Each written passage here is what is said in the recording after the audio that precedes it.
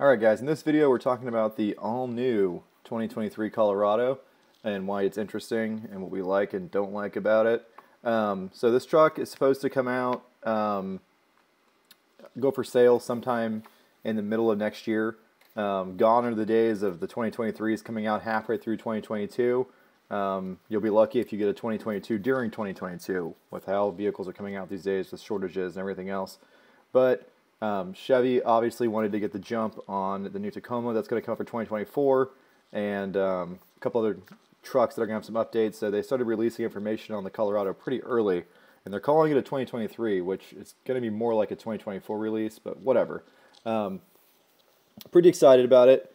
And yeah, we're going to talk about it a little bit, and I made a spreadsheet to compare it to some other trucks I'm looking at because I'm still trying to get rid of the Ram, and I'm still not sure what I want. So let's scroll down a little bit and see what Chevy wants us to be excited about. So 430 foot-pounds of torque, that's a big deal. We'll talk about that in a minute. That is a lot of torque in a mid-size truck. 10 available cameras, cute. It does have a camera option of a camera underneath it, which is cool for driving over obstacles. 7,700 pound towing, that's pretty excellent. That's going to tow what 95% of people need to tow. They're in the mid-size truck market. That'll tow a pretty big boat. That'll tow a lot of four-wheelers. They'll also tow another vehicle, like another truck on a pretty light trailer. And 17 class-leading available tie-downs. That's actually pretty nice. A lot of these small trucks, like my Gladiator, did not have enough tie-downs, and it was pretty frustrating. My Ram doesn't even have that many tie-downs. So I do like that Chevy gives you a lot of tie-downs in the bed. Let's go through the website a little bit more before we go to the spreadsheet. Obviously, the one I would get is the ZR2. They all have the same motor now, all these different trucks. They added a Trail Boss. One thing that's interesting is that the Trail Boss and the ZR2 both are significantly wider track width than the other ones. You can see that the fender flares look a little different. That's because they're like 3 or 4 inches wider track width, I think. So that's kind of cool. I don't know yet if the suspension has more travel or if they're just adding more wheel offset. There's not that much information out yet, but I'm hoping they might have longer arms. Kind of doubt it, but we'll see. If it's anything like the ZR2, the old one, it's going to be a pretty serious package.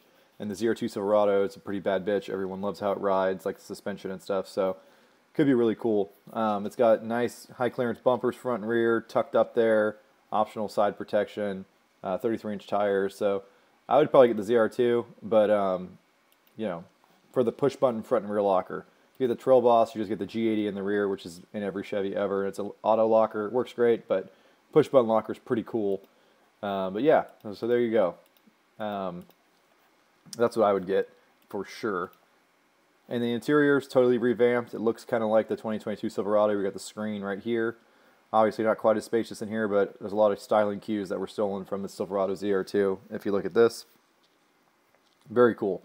310 horsepower, pretty good horsepower, same as the Frontier, but 430 foot-pounds of torque, and it makes that torque at really low, like 3,500 RPMs. You got full torque, so pretty low RPMs. For a 4-cylinder turbo to make that kind of torque. What else do they want us to be excited about? There's like a storage area / cooler built into the tailgate. It's a good idea. It's kind of wasted space in every other truck, so I guess I like it. A little gimmicky, but whatever. It's got the same badass multi-spool type suspension on this truck as is on the ZR2 Silverado. One big problem is this new 8-speed transmission. Why the hell GM didn't throw the 10-speed that they put in everything else in this? That's in the Camaro and that's in the Silverado. I don't know. The 8-speed previously has been kind of a turd. A lot of people avoid it. They're saying it's new. It's got more. They've changed the tuning on it. It shifts smoother and smarter. But I really would like it to have the 10-speed. This is kind of a buzzkill for me. You do get that 10-speed in the Ranger, so that's one way the Ranger wins. Right there. A lot of clever screens for towing and off-road stuff, which is great. My Ram was supposed to have that kind of stuff. Of course, it's missing because Ram just can't figure out anything. They're so disorganized. There's one of your camera views of under the truck to put your tires right on the rocks, which would be kind of nice. Yeah, okay, so that's all the information is now. Chevy doesn't actually tell you when it's coming out, but I've done some other research, and I think the earliest you could really buy one of these is halfway through next year. But they've released a lot of videos of it off-road. I haven't seen anyone get a press truck yet, but I'm sure they'll start happening soon. So let's go to my spreadsheet I made. So this is the trucks I'm considering right now. This is updated as of like yesterday. So Pro 4X, 5.3 Chevy, LT max tow, 6.2 Chevy ZR2, Tundra TRD off-road, and the new Colorado. So let's talk about torque first. So if you compare the Colorado to the other trucks in the segment, it's got the most torque, except for the Raptor Ranger, which it ties. And the Raptor Ranger is going to be, you know, that's a step up, right? Obviously, the Raptor Ranger would be cool if I was interested in ever buying a Ford again, which I'm not, because Ford customer service was so bad. I'll never buy another Ford, much less give them the business and buy another new vehicle from them. So screw you, Ford. So not really considering it, but the Raptor Ranger, which we could do in a separate video, but I'm not really considering it, does also have 430 foot-pounds of torque. But all these other ones, you can see how far behind they are in torque. And I know a lot of you guys probably don't understand the difference between torque and horsepower, and you think you do, but you can't make horsepower without torque, right? There's some equations involved. I'm not going to bore you with that, but basically, horsepower is torque times RPMs. So horsepower makes your truck fast, but torque makes your truck efficient. It makes your truck tow well, and it makes your truck have really good wheel speed control off-road. So torque's very important in pickup trucks, less important in cars, fast cars and stuff. But every engine will have its max instantaneous acceleration at its max torque in any given gear. So what horsepower does is it lets you take advantage of gearing. You're making that torque at a higher RPM, so you can put lower gears for the same road speed, and therefore those lower gears make you make more torque. Then you have more acceleration. All that aside, torque's very important. So this ZR2 Silverado with all that torque, or excuse me, ZR2 Colorado with all that torque can tow 7,700 pounds. And when it's doing that, you're going to be in a pretty high gear on the highway because the engine's making so much torque. You don't need to be in like towing around in fourth gear or whatever in order to do it, which is going to help your economy. It's going to help your road noise. Your engine's not going to sound like it's screaming going down the highway, pulling a boat, going up a slight gradient. It's not going to have to downshift 4 gears because it makes 430 pounds of torque. That's a lot of torque. Let me point out to you how much torque that is. That's more torque than a 5.3 Chevy V8. That's more torque than, it's almost as much torque as a 6.2 liter V8, right? The only thing on here that really smokes it in torque is the twin turbo Tundra V6. But still, you know, above 400 foot-pounds of torque in a mid-sized truck is awesome. It's really attractive to me because it lets you do a decent amount of towing with a smaller truck that can go off-road. Smaller trucks are just better off-road. They fit down trails better. They got better breakover angles, not as long, not as wide, etc. Okay, so that's the torque discussion, beat to death. MSRP, the Frontier is the cheapest at $40,000. I'm guessing the Colorado will be around $47,000 for the ZR2. We'll see. The Colorados have always been more expensive than a lot of the other mid-sized trucks, so that's one downside. TRD Tundra off-road is also attractive at this price point. You can get about $52,000. Yeah, and then the ZR2 Silverado is the most expensive one I'm looking at. One problem with it is it only comes with the shorter bed, and takes premium gas, which is kind of a buzzkill. And then the most, if I was going to be smart and buy the truck I should buy, I would get the 5.3 Silverado with the max towing package because it gets the best gas mileage on the list. It's got a V8, it's got decent acceleration, extremely smooth and quiet on the highway. Comes on 33-inch tires. I need to put that on here. You can order on 33-inch tires with the max tow. I definitely would. Yeah, it's just the best street truck for efficiency, towing, all things considered. However, off-road, basically useless, right? Low-hanging front bumper, extremely long wheelbase with bad breakover angle. So bad that Chevy doesn't even publish it. I do need to put the breakover angles and stuff in this chart from the ZR2. I should probably do that. Those are available now. I'll have to make an update to this at some point. But yeah, I may make that update and throw it at the end of the video. So this is what I would get if I was being reasonable. I may actually order one of these, but I really want one of these because they both have front and rear lockers. And to me, that's like the holy grail of off-roading, is having all those magic buttons to play with, and it's pretty fun. Yes, I have the Lexus right now, I'm off-roading, but if I get one of these trucks, I'll probably go to the Lexus because they'll both be really good off-road and I won't even need it anymore. Okay, let's keep going on the list. 0 to 60, obviously the 6.2 Silverado smokes it. I'm using the numbers here for the 2022 Silverado with that 4-cylinder. It has the same 430 pounds of torque, 310 horsepower. So I think this Colorado and the 2022 Silverado with the 4-cylinder probably have comparable performance numbers, but these numbers are not out yet. No one's tested it yet. Quarter mile, obviously, again, 6.2 is going to win.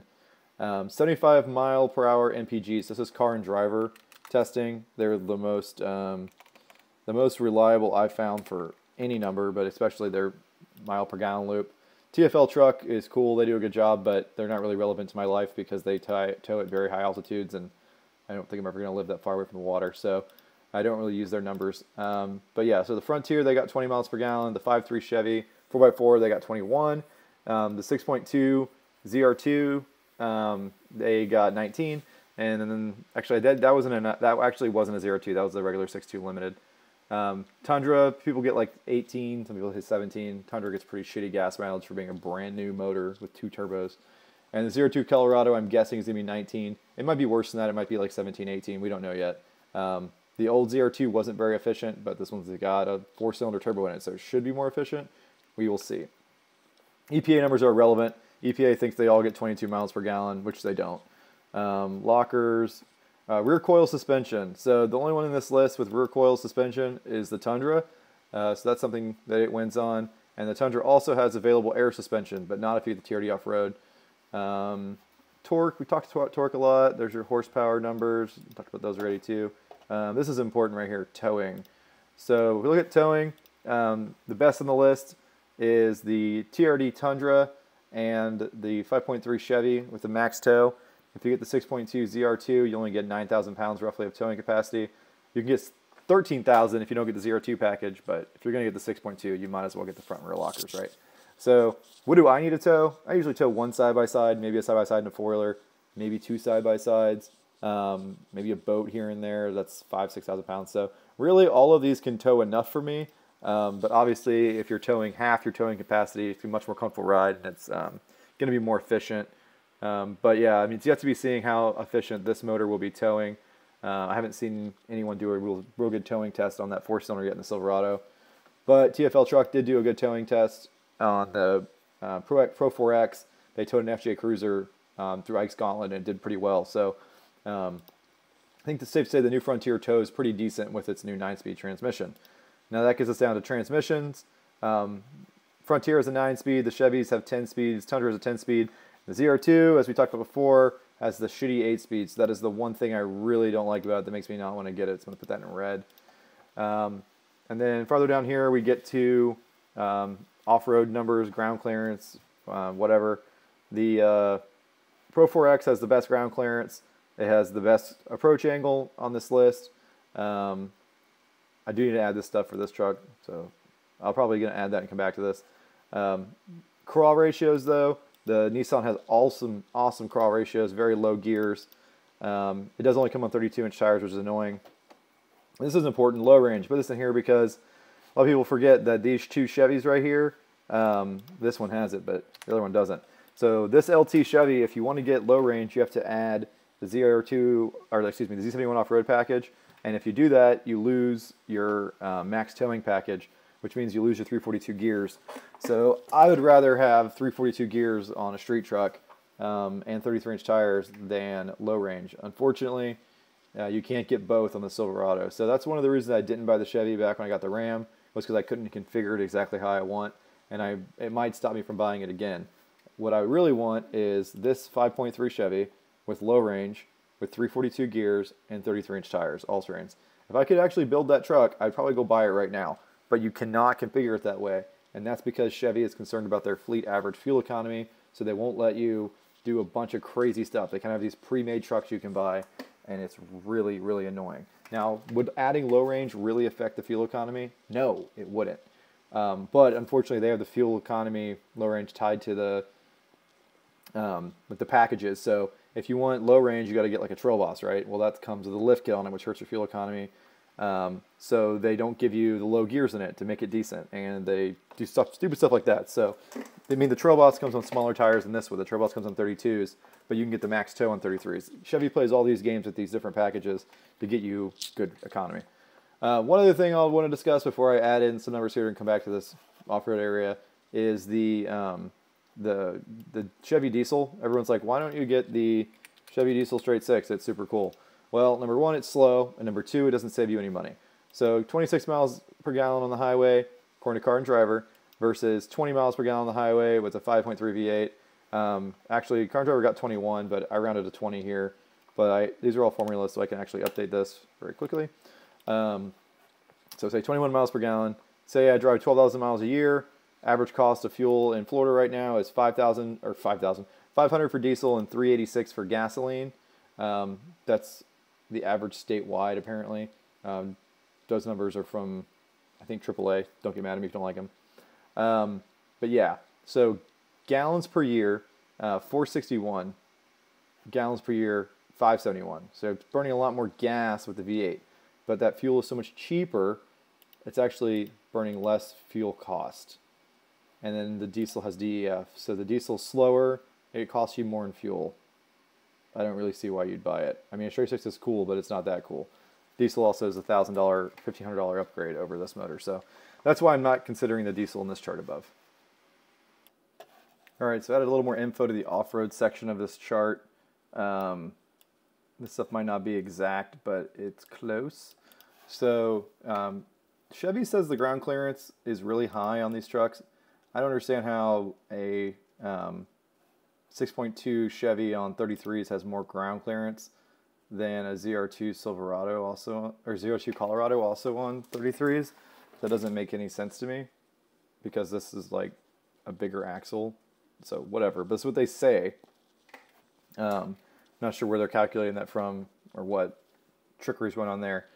Approach angle is pretty good on the ZR2 Silverado. Departure angle is also really good, and breakover angle is also really good. So the 6.2 Silverado is a bad bitch. It's not a Raptor or anything like that as far as off-roading stuff goes, but it's got some pretty good off-road numbers. Crawl ratio is decent. You got to remember it's got a 6.2. It comes with 323 gears in it, which I think is dumb for being like the big bad off-road truck, but whatever, we'll ignore that. Pretty good crawl ratio. It's comparable with like the Tundra, and it's got a big, naturally aspirated V8, so I'm sure it's got plenty of torque. The crawl ratio on the LT Max Tow is terrible because it doesn't have a low range. So the only reduction you get is your 4.7 in first gear and your 342 in the rear axle, which gives you a 16-to-1 crawl ratio, which is bad. You need low range to get a good crawl ratio. But again, it's a V8. It's pretty torquey at 350. What's the torque? 383 foot-pounds of torque. So it'll probably be okay, especially because no one's going to do anything hardcore off-roading with it. But towing off-road through Sugar Sand with this truck, you would be working that transmission a little bit, but the 5.3 comes with that new 10-speed, and it'll probably be fine. So I added that in there. Kind of interesting to see. Whatever.